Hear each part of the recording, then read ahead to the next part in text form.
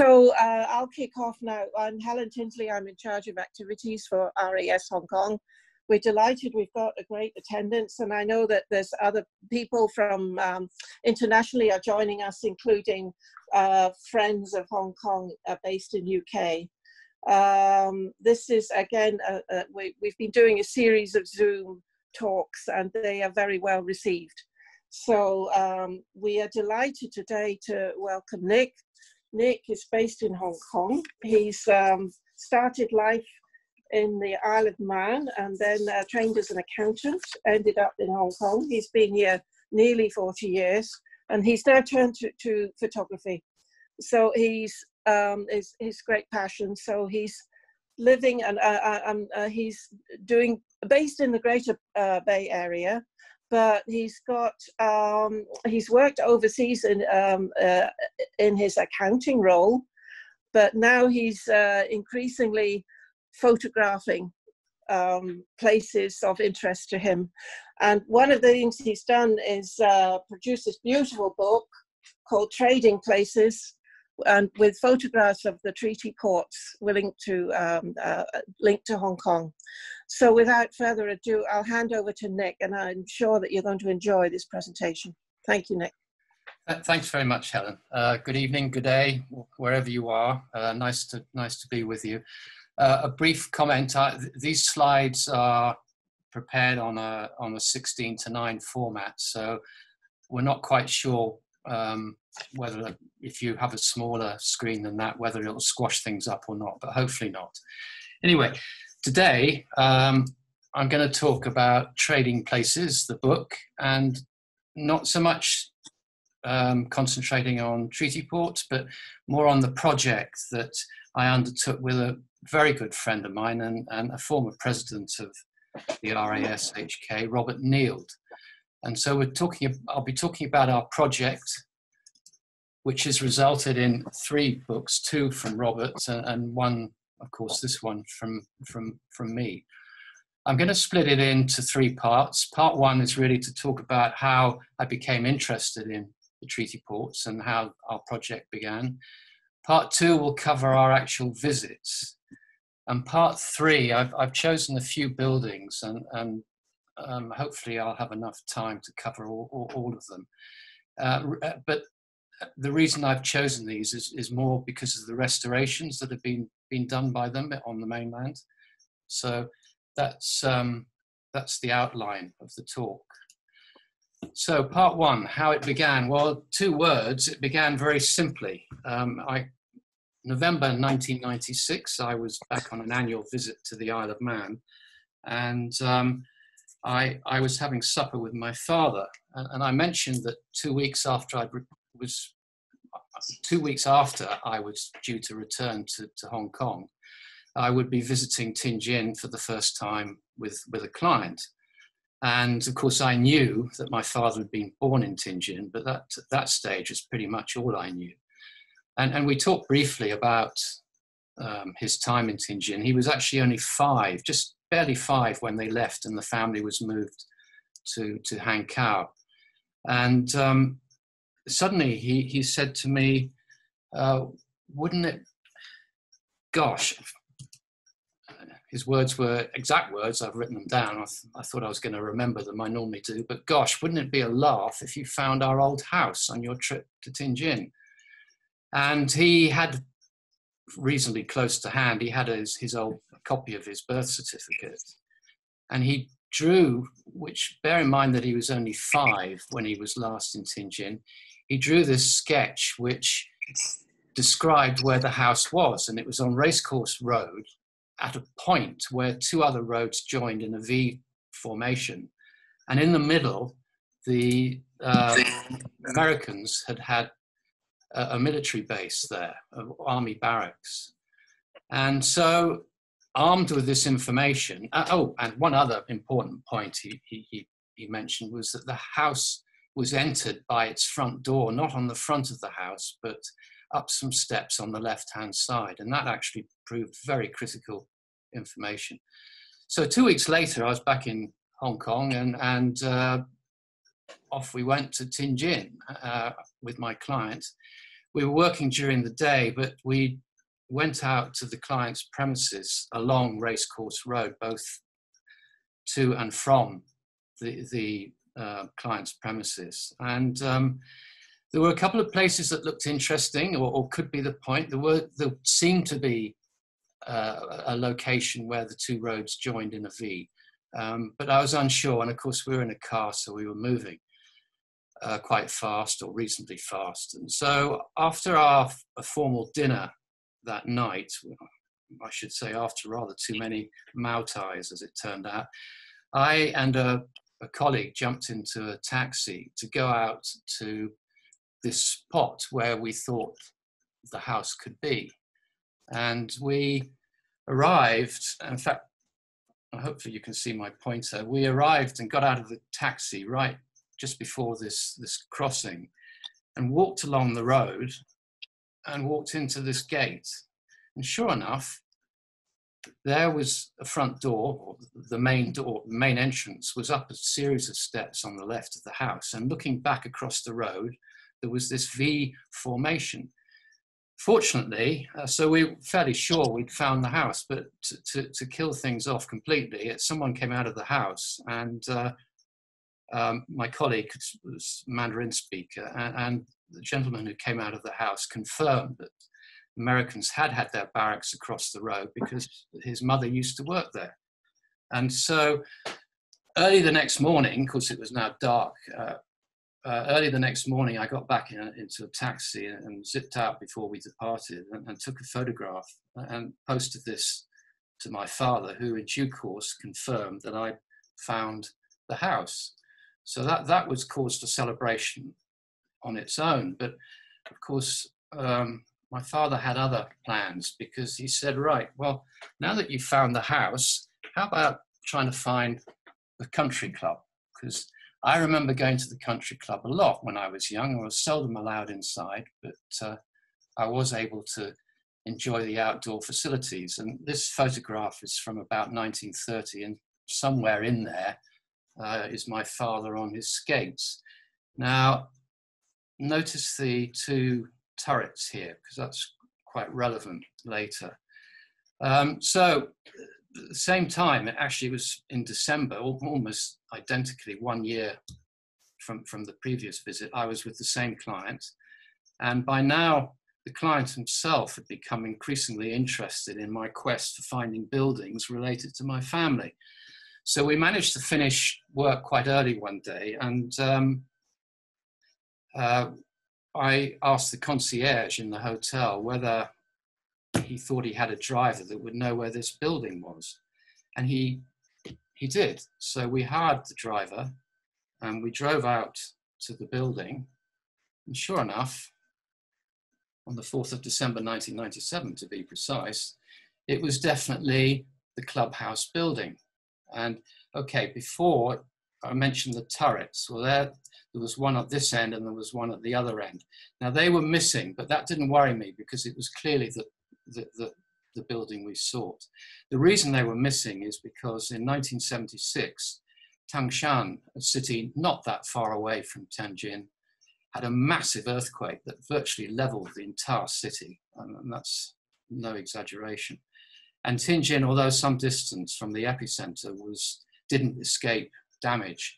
And amongst the things that were damaged were these towers. And so the authorities at the time just decided to remove the towers, and because they really served little purpose, more of a design feature than anything else.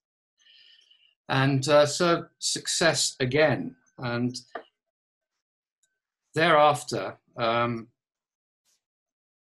I was able to visit Tianjin on 2 other occasions. Once I came back to the club and I attended a Friday afternoon tea dance, and the club was actually closed off except for this top floor here, which was the main dining area, and it also had a dance floor, which was actually the first sprung dance floor to be imported into China. And the tea dance took place here. I tried to poke around downstairs, but I I had no torch and the lights were off and it was really dirty. It was clear that only the dining room was still in use. I also tried to find the race course. And this, although here's the country club area, this is the building we've just been looking at. But I was able to trace where the race course was. Now, obviously this wasn't a water feature that the horses had to swim through, but Tianjin was and still to a certain extent is very vulnerable to flooding. And so they've obviously subsequently built these lakes to some sort of water management project. But the race course in its early days also had this canal going around its inside, which was there for drainage. So unfortunately, there was no remains of the grandstand that was there. There was no obvious remains of the racecourse itself, of course, but it is clearly visible using Google Earth. So after this, but now towards the end of 1997, I thought it was about time that I started reading up on treaty ports. And I did that, and I started talking to my friend Robert about it, and he was already very much interested in the treaty port era. And so we were able to compare notes, and we started to plan something. Perhaps one day we could look into the treaty ports, visit them, and so on. Now, my second visit after all these finds was actually to take my father back to Tianjin in November 2004.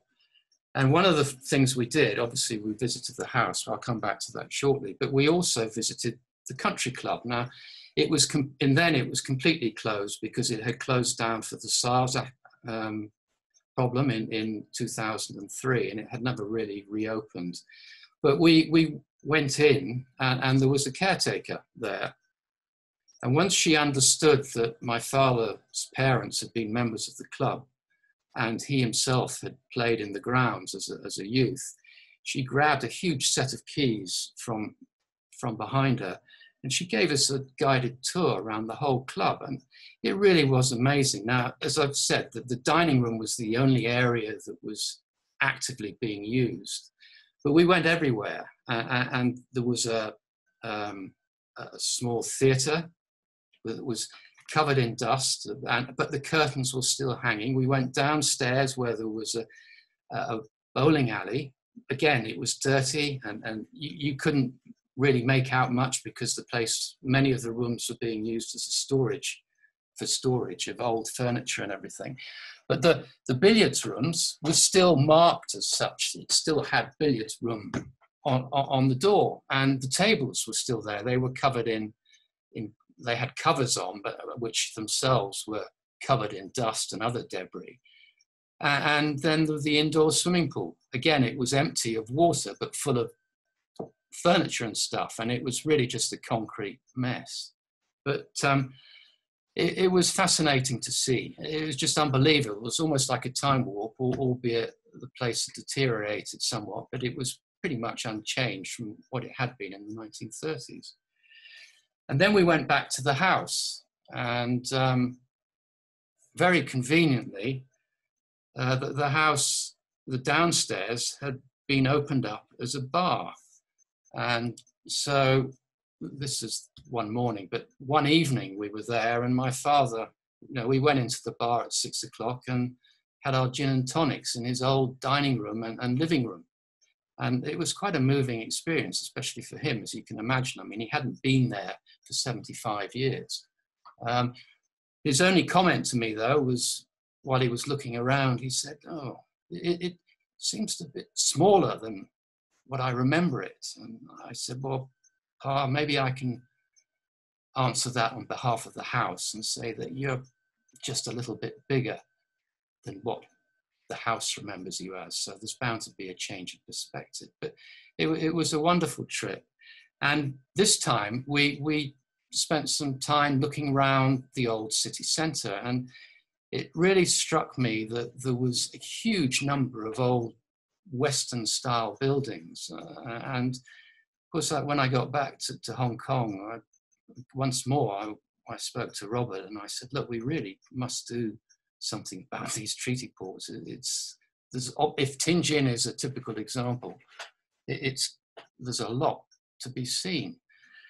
And so fast forward, at the end of 2006, I decided that time had come, although I was still quite young. I wanted to retire from the accounting profession and concentrate on photography. And I gave my 1 year's notice. And just before, I think it was November 2007, i.e. a few weeks before I would leave the firm on the 31st of December, I suggested to Robert that we go up to Tianjin and I'd show him the old family homestead and so on, and we'd have a good look around the city because there's obviously a lot there.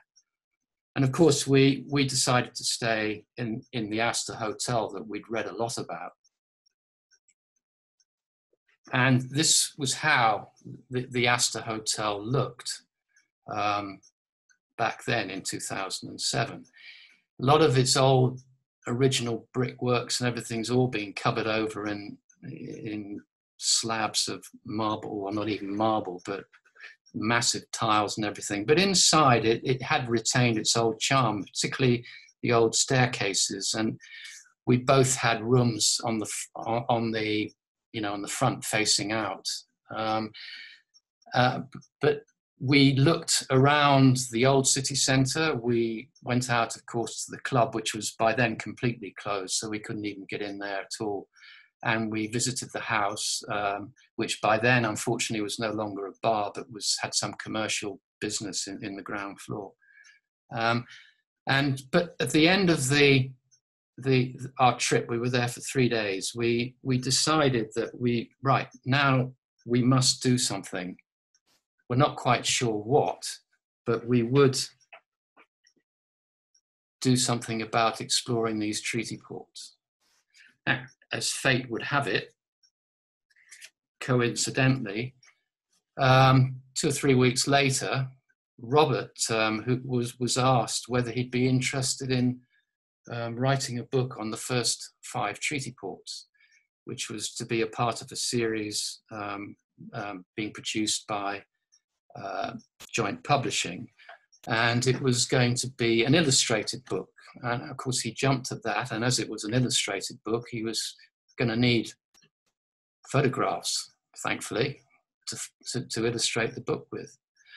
So not only was the timing perfect, but we'd already decided that we want to do something, but right through, comes straight on our desk, is a project that we can both enjoy doing together. And so that's how it started in 2008. Our first joint trip was actually in September 2008, and that was to Qingdao, which of course is not one of the first treaty ports, but we were attending a conference in Weihai, and so on the Chinese Labour Corps, in fact. And so we thought we'd pop into Qingdao, which was a great experience. And that was our first joint venture, and that's where we first started. But prior to that, I'd also done a trip to Shanghai just to have a look and basically to try out my new camera kit. I'd also been down to Guangzhou too. So our first trip was in September 2008, and that was the beginning of the visits.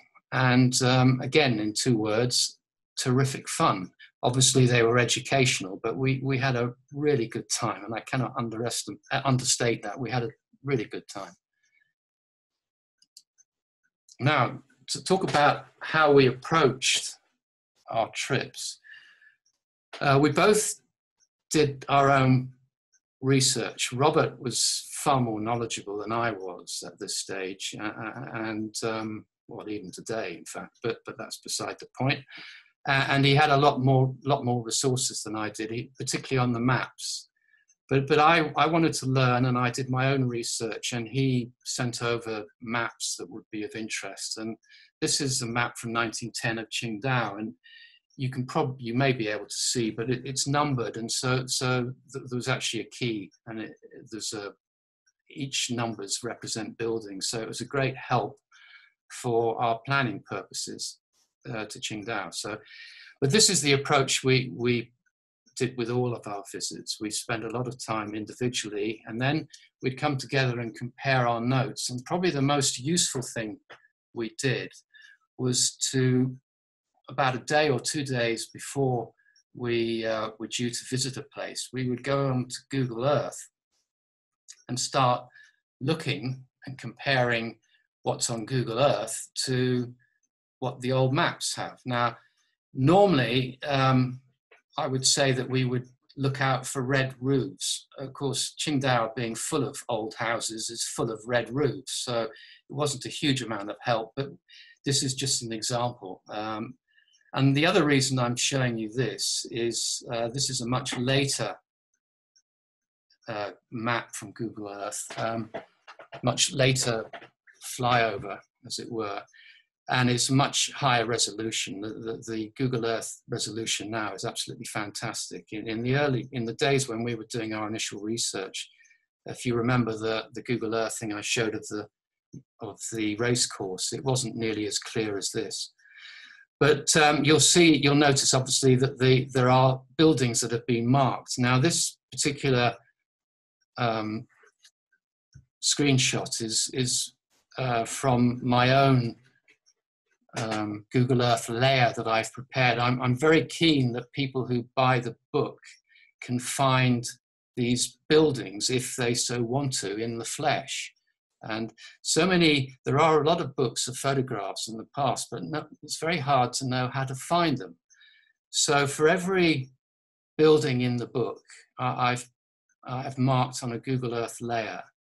And for those that have the book, there's a QR code on the inside flap at the rear. Now, if you use that QR code, you'll be taken to a Dropbox, which you can then enter and download the layer. Unfortunately, it has to be Google Earth, because for reasons best known to Google Maps, which is much easier to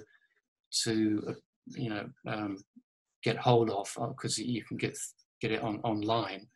Google Maps, I don't know why, but they are skewed by several minutes, but on both axes. So I can't mark a house according to the GPS coordinates, because it will show up in the wrong place on Google Maps. So Google Earth is the only way I could go with that. So, and there is, as you may have noticed, there's white dots in the middle. Those are the ones that are in the book. I've also added a few extra buildings of interest, like, for example, the British Consulate, which are not in the book. Unfortunately, we didn't really know where that was, and then when we did, it was so heavily surrounded by trees that it was impossible to photograph. And there's another one here, the Suarez residence, and also Karlowitz, which was a big German business. So that's available, and I hope people will use it. Okay, our approach, once we got on site, we would aim to start around, well, have an early breakfast and be out the door at least by 9 o'clock. Over breakfast, we would discuss the objectives and also the routes we were going to do for that day. Robert would always produce a huge number of printouts of maps from Google Maps, he'd stick them together, and we'd use those to plan our routes. We would continue throughout the day, but we'd try to get back to the hotel by about 6. The photography, there was no question of hanging around for perfect lighting conditions or anything. I simply had to make use of what light there was. Occasionally, I might go out early when there was a building that I particularly wanted to record in decent light. But generally speaking, I just dealt with whatever light that was available, whether it was the middle of the day and bright, or whether it was raining, or whatever it was. Initially, in my keenness as a new photographer, I used a tripod and also a tilt and shift lens, but that we stopped using that as it slowed us down far too much. I always took a tripod though. It was normally left in the hotel room, but occasionally I would take it out for when I knew I'd have a reason I wanted to use it for. Tilt and shift lens didn't really become necessary because most of the buildings from the treaty port era are relatively small, and so most of my shots were done on 24-105 lens, and I took along a wide angle 16-35 just in case, but I try not to use that too often as it tends to distort buildings on the edges. All on foot. Walking is the only way to deal with this. If you try and get in a car and drive around, you're just going to miss a lot of things. But we did use a car occasionally to reach distant places which were just too far away. For example, in Fuzhou, the main anchorage of Pagoda Island is a long way out of the city. We often would go use one city as a base to visit other treaty ports. In Hankow, we went twice, and the second time we used that as a base and then got the train up to Yichang and then down to Zhujiang on another occasion. And the great thing is, though, is that wherever we went, we were always welcomed. We were often created quite a lot of interest, and also occasionally quite a lot of enthusiasm. I've got lots of stories I could tell about that, but I'll just mention one. It was once when we had a driver, excuse me, who we were going to need for 2 days. The second day he turned up with his own camera, and he was getting into these buildings big time. Of course, once we visited a city, that was not the end. Apart from processing images, I spent a lot of time reconfirming that we'd correctly identified buildings, and this led to more research. And inevitably, because I needed more photographs, I often went off on return visits, particularly to the bigger cities such as Shanghai and Qingdao, and of course Tianjin, which is naturally a favorite of mine. I also, during this time, gained a lot of knowledge which I hadn't had of my family's activities in China. I'll come to touch on those very briefly shortly, but I mentioned we'd try to be back by 6 o'clock, and thereafter we had a bit of rest and recreation, but there was one important formality to take care of before we went off to get something to eat and then have an early night and start again. And that was to try and estimate how many steps we'd covered that day. And I in those days, I had a small step counter that attached to my belt. And we'd have a bit of fun trying to estimate how many steps. Normally we underestimated, but that's how I know exactly that we did 2,784,010 steps in this whole project, or I should say at least I did that amount, because of course sometimes I went back on my own. Okay, I'm going to mention this building and mention the family very briefly, because if I start talking about my family's activities in China, we'll be here till Christmas, and I'm talking about Christmas 2021, not this year. So I'll just touch on this. It's a bit of a strange photograph because it looks as if I've shrunk. I'm sure I didn't, but it's just the nature of the building. This is the British Consulate Office and residence in Wuhu. This is a very important building to my family. The first member of our family arrived in China in 1867. Colin Mackenzie Ford, who we generally refer to as Colin the Consul. He'd been born in India, and he'd been sent to be educated in Aberdeen, and he ended up in Aberdeen University, which happened to be a recruiting ground for the British Consular Service in China.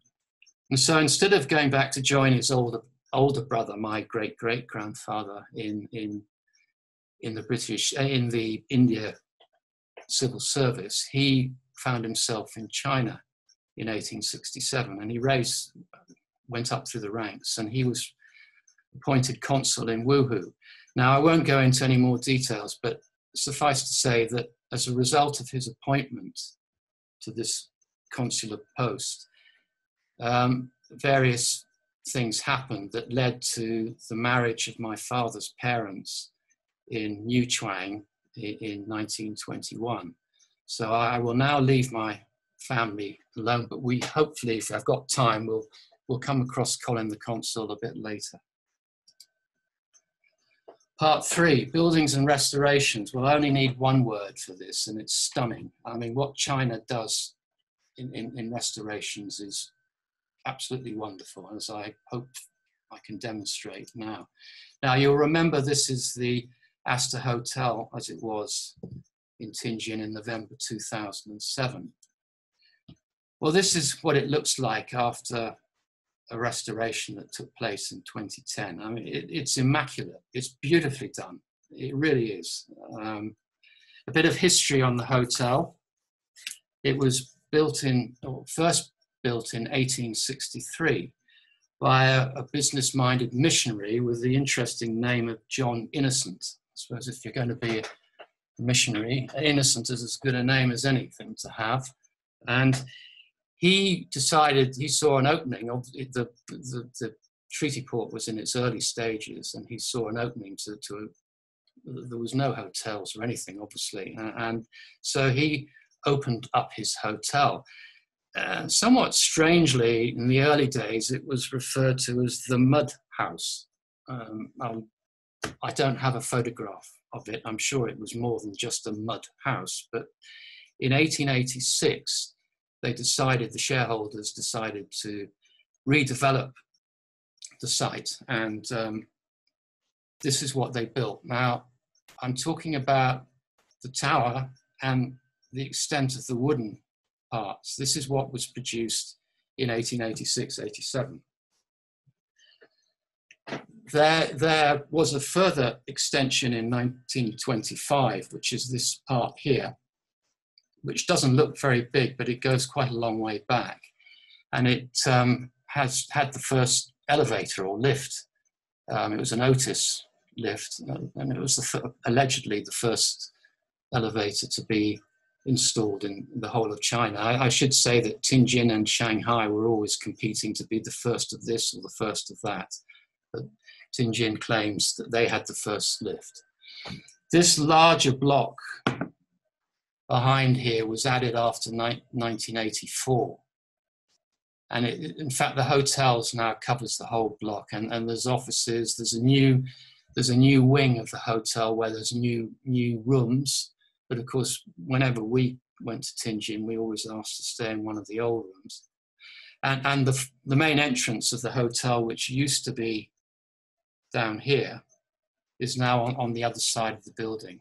And it's a much bigger entrance, as you would expect from a hotel of this size. There's a sad personal story, though. There's a British man called William O'Hara, who in 1903 became the largest shareholder in the company that was running the hotel. And he became director and general manager not until 1916. Although he was the largest shareholder, one of his friends was looking after things, so he left until 1916. He, of course, was there in 1925 and was responsible for that first extension that I've just described down the end there. Come 1941 and Pearl Harbor, he was still in Tianjin and eventually ended up interned along with many others from Tianjin. He was in the Weixin camp, and he survived and released in 1945. He came back to Tianjin, and like most of the expatriates that emerged from the various internment camps, they all thought that business would just go back to normal. Okay, they all knew that the treaty ports had been surrendered by the British and the Americans and others in January 1943 as a show of support to their ally in the war against Japan, China. But other treaty ports had been surrendered in the past and things had carried on as normal. And so William O'Hara started to rebuild his business. And of course, he hadn't counted on the Civil War. And Tianjin was captured fairly early on by the Communist Party. And in around 1950, the new local government presented him with a huge bill for back taxes and rent and everything going back to the first day of when the hotel was built, because they never recognized these treaties. So of course this was something he obviously couldn't pay, and so he handed over the property to the city authorities. He received a total of 8,860 renminbi in compensation, and he went away heartbroken to New Zealand, and not only heartbroken, but virtually penniless, where he died soon afterwards. But the nice thing about that story was that when this hotel was restored in 2010, the main hotel bar was named O'Hara in his memory, which is kind of a nice way to end, although of course he wouldn't have known anything about it. I've talked about the country club. This is after a restoration in 2014. They didn't put the towers back, I see. This here is the main entrance, and I'm going to move fairly quickly. Here is the main entrance. I mentioned the floods. There was a very bad flood in 1939, and this plaque marks the high water mark of that flood. So you can just, of course, I know China's suffering floods in other cities at the moment, but it's obviously a problem. And this is the main staircase, and I don't know how much you can see on your computers, but the restoration is simply wonderful. I mean, you can't do better than that. That's the original floor. And the detail in the paneling, the detail here in the carvings, these are almost certainly the original woodwork. But it's been so beautifully done. And I was given another tour, and of course, this is now the swimming pool, restored back to its former glory. I also visited the bowling alley and in 2014, and it really is impressive what they've done to this building. Moving down to Shanghai, I'm not going to talk about individual buildings in Shanghai. I'm going to talk about the concept that they've applied here in doing up the Bund. When Robert and I first visited in 2008, the Bund was basically a giant road with 4 or 5 lanes going in one direction and 4 or 5 lanes going in the other. There was a walkway, some degree of walkway along the Bund. But when I returned on my own in 2009, excuse me, there was a great deal of building activity, and I could see there was a great deal of tunneling going on, and a lot of work was being undertaken on all the old buildings along the Bund. And this was with the Shanghai World Expo of 2010. Now, I don't know how they did it, but I'm sure they finished everything. But what they did is they reduced the road to 4 lanes coming north to south, which is like this way. And the opposite direction went underneath, and it also went underneath the Suzhou Creek at the other end, so that the road was much narrower, much quieter. They also got rid of a very gruesome looking, ugly bridge, concrete bridge, because they no longer needed it as the traffic was now going underneath. And all of these buildings were restored to a very, very high standard indeed.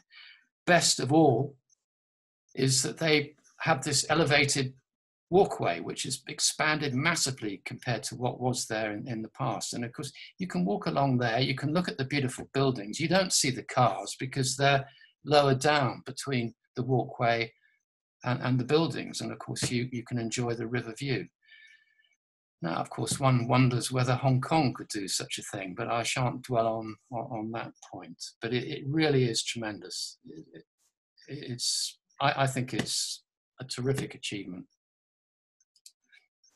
Moving down south, this is the first consulate in Beihai, or Pakhoi, as it was called.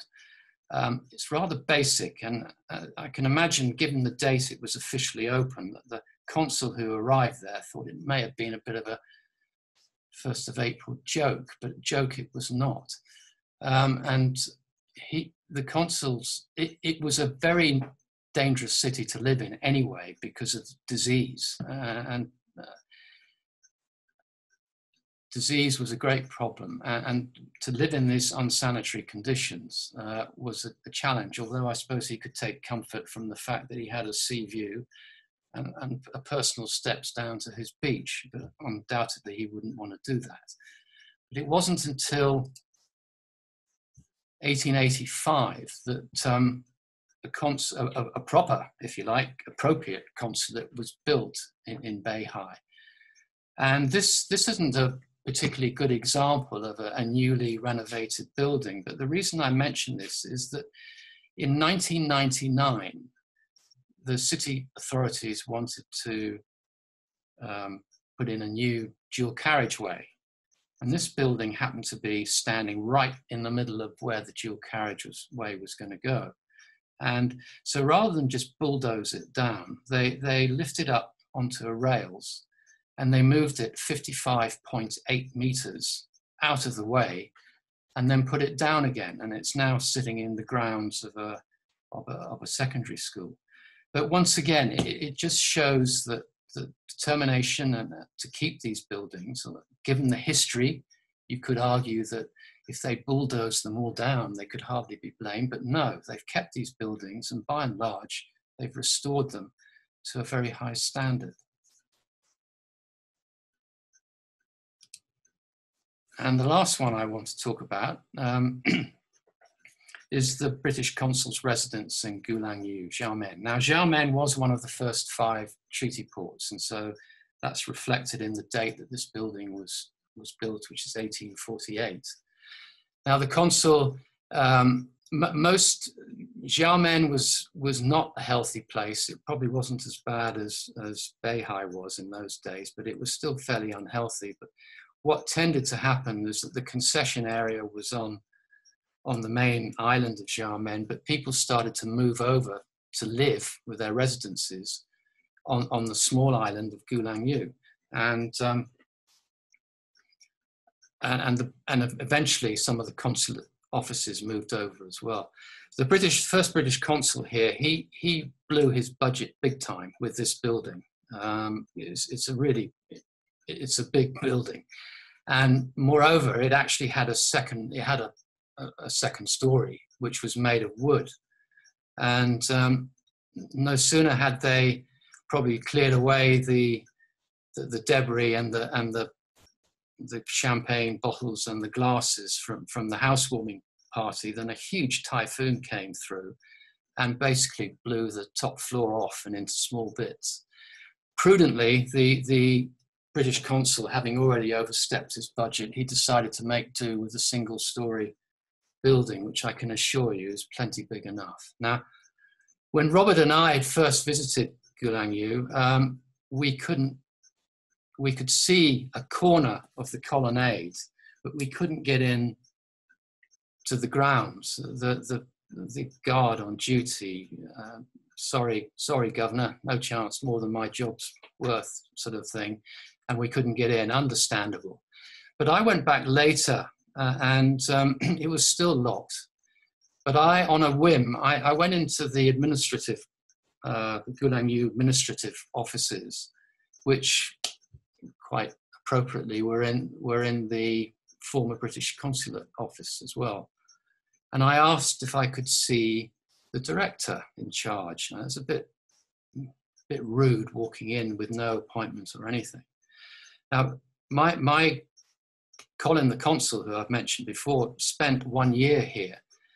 And to his credit, the director agreed to see me. And rather than go on about how my great uncle spent 1 year as British consul here, I simplified it to say my great-grandfather spent a year here, and would it be possible for me to go and look at this building, because the family would love to see photographs of the building.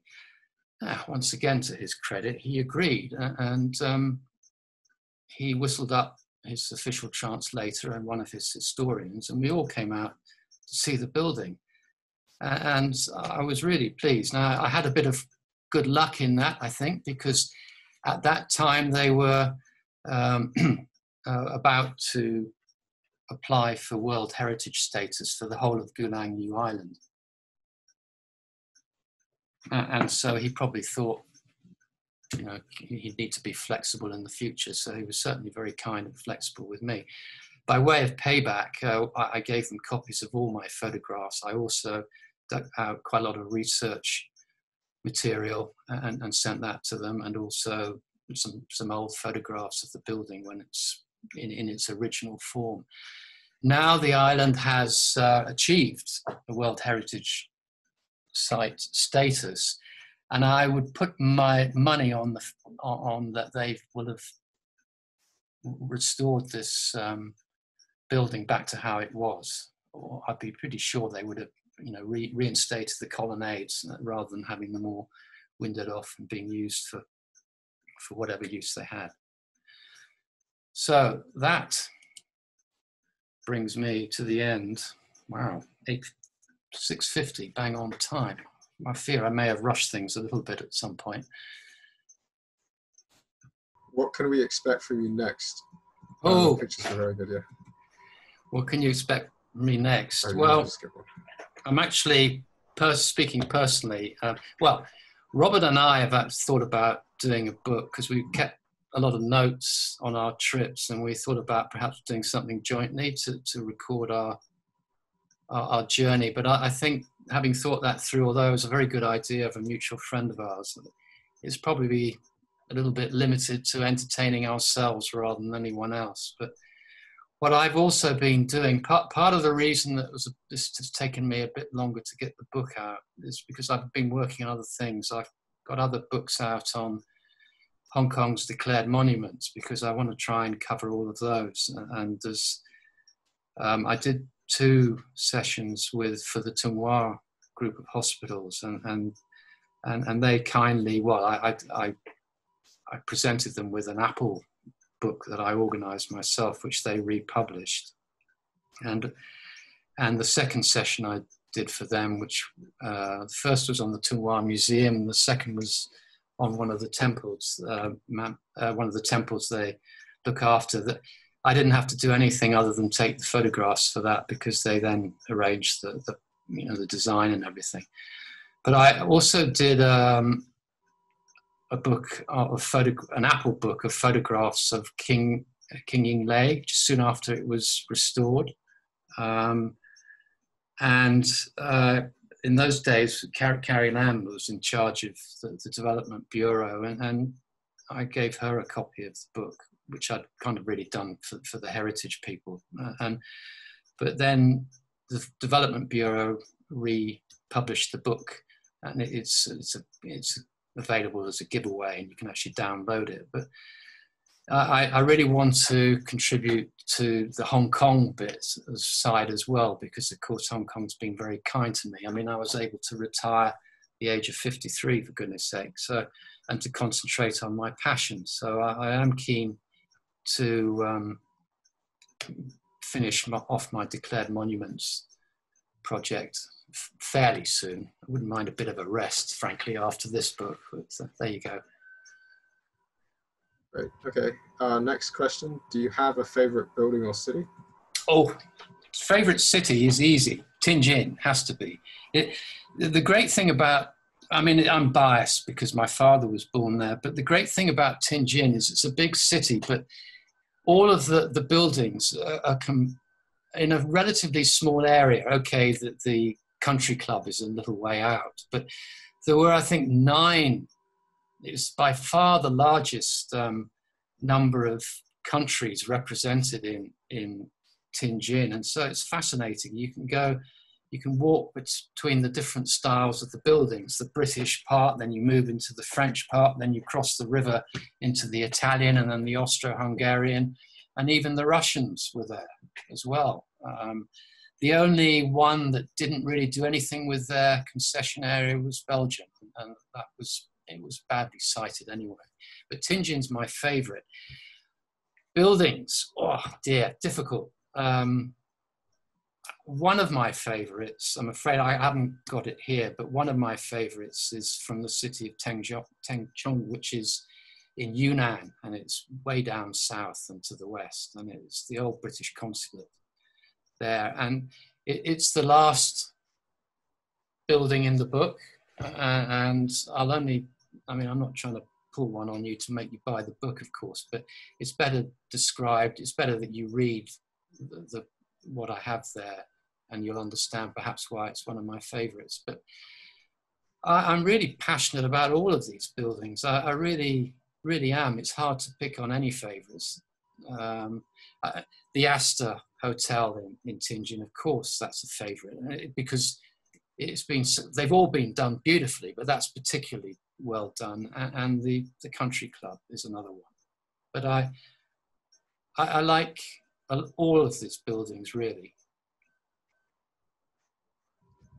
Okay, great. Next question was, you mentioned your friend Robert. What is his full name? Robert Niels. Yeah, now I can tell you his books. He has done 2 books, The China Coast, which is on the first 5 treaty ports, which was published by Joint Publishing in 2010. Probably difficult to get hold of these days, but by far the best book. And kind of my book is an unofficial, if you like, pictorial version of Robert's second book, which was published in 2015, China's Foreign Places, which goes treaty port by treaty port. So what we'd noticed in our research is that every time we wanted to look up, say, Tianjin, for example, we'd have to go through all these books and the indices, and then laboriously drag through the various entries in the books. And there was no one book that you could go to that you could read the history in detail. If you were visiting Shanghai or Tianjin or Wuhu, say Wuhu, if you were visiting Wuhu on business or for whatever reason, it was laborious to try and find out anything about Wuhu, let alone a decent amount of the history. So Robert's book, China's Foreign Places, enables the reader to pick the city he's interested in, and to read about the history.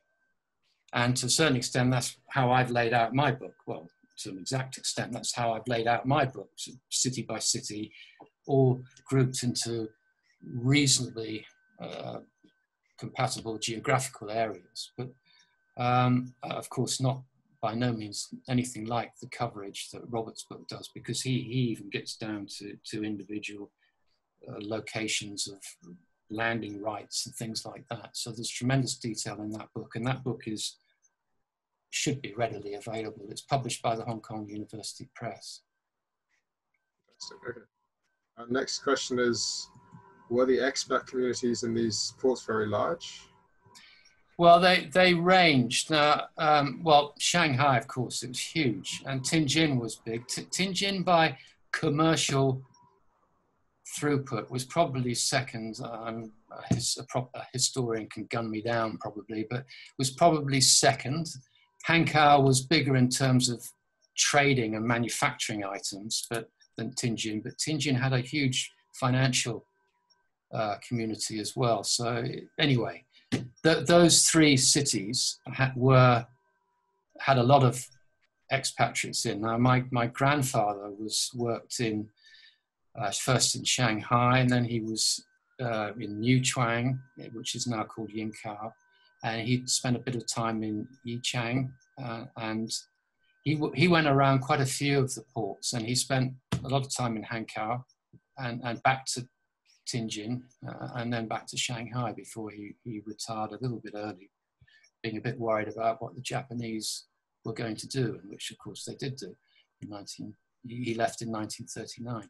But there were big communities. Now Wuhu, I've mentioned, Wuhu was not a great success as a treaty port, but the shipping companies were there, and it was a center for timber and rice and so on, and where there were some of the treaty ports that weren't so big commercially, they were quite often big with the missionaries, and Wuhu was a very big location for the missionaries, and they set up a number of hospitals and schools. The schools are still in operation to this day. So if the treaty port wasn't big, full of expats who were trading, it normally had quite a lot of missionaries that may have been based there. Great. I think we have time for one more question. Last one is about a specific port. Do you have any comment on what can be seen in Guangzhou Wan in Jiangzhou? That's the old French concession. So how important was it? I know who asked that question. Yeah. Is there anything to see I there haven't been there. Robert did go there. I haven't been there. There's some buildings still left, but I think from memory, Robert told me that the buildings that were left over, a lot of them were within military PLA army compounds, and therefore they were difficult to access. And based on that, I didn't follow up. That I think became a French treaty port towards the end of the 19th century. Okay, fantastic, thanks. Okay, I think we can wrap up. Helen? Yes, thank you. Thank you, Nick, the wonderful talk. And I'm sure there's a lot of other questions, but yeah, it was fascinating to listen to your journey and see the pictures supporting that journey. Thank you all for listening. Yeah. Thank you, Nick. It was a wonderful talk. Thank you very much. Okay, you're welcome. Yeah, have a good weekend. Thank you. Bye for now.